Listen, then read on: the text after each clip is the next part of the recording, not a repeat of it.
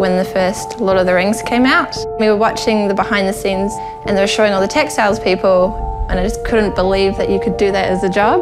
It's always amazing that someone could dream out something different, something that you didn't even know could exist.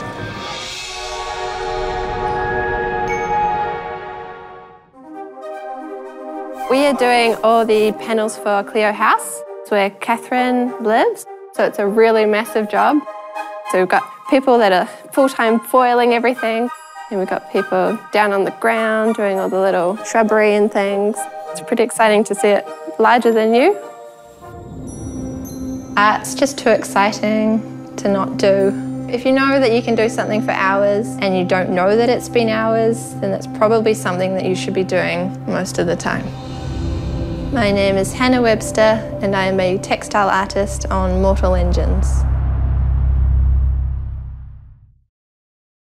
Hey there, here's today's daily fact. That slightly scandalous charcoal drawing of a topless Kate Winslet in Titanic was drawn by none other than the director himself, James Cameron.